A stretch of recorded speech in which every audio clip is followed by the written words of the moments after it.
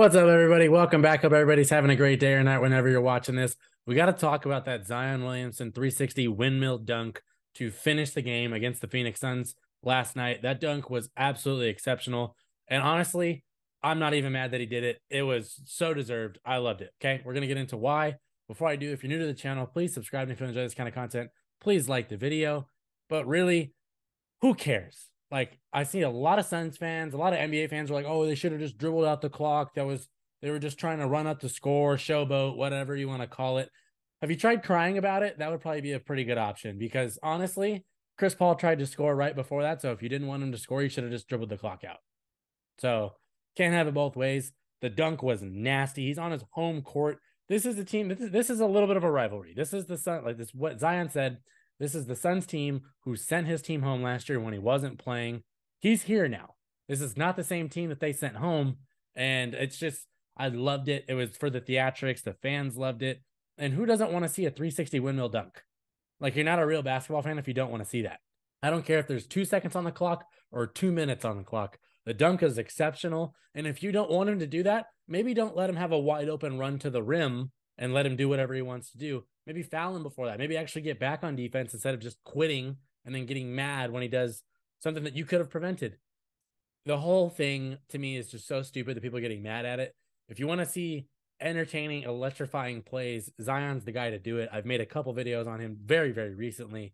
I love the trajectory that him and the Pelicans are on. And, it's like I said, if you don't want him to do that, stop him.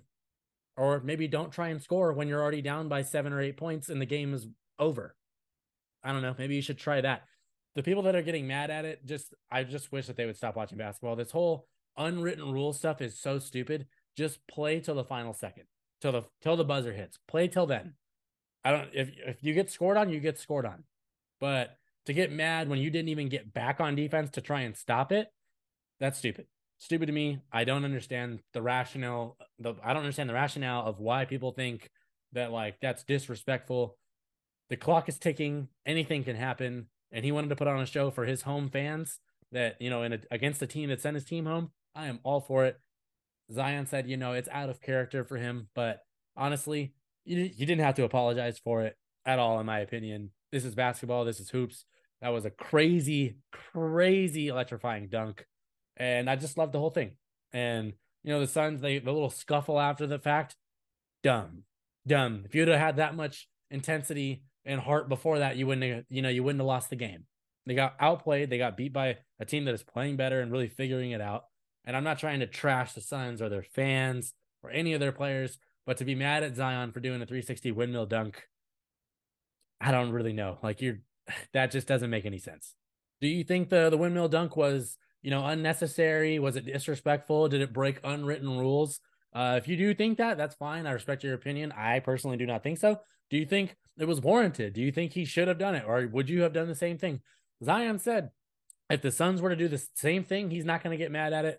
And honestly, I'm completely on that side because, if you can dish it out, you better be able to take it. Suns tried to score. They said, okay, we're going to try and score too, if that's what we're doing here. Because, in most other games, when a team is losing by 7, 8 points with 5 seconds left, they're just going to dribble the clock out. The game's over. But one team chose not to do that. And then as a result, they didn't score. And Zion put on one of the best dunks of the season. Just the juice that he had from it. The crowd loved it. I loved the whole thing. It was spectacular. They play again tomorrow on Sunday. I can't wait for that game. That is probably going to be some fireworks. It's still in New Orleans. I think it's going to be a very, very intense atmosphere. So I'm really excited for that game. But I think the dunk was warranted. I think it was cool. It's basketball. It's supposed to be fun. So stupid unwritten rule. I don't care. Great dunk. If you're new to the channel, please subscribe if you enjoy this kind of content. Please like the video, but just give Zion some love. That was a crazy awesome dunk. I don't care what time is on the clock. It's still a spectacle. So anyway, thank you for watching. I'm done here. Peace.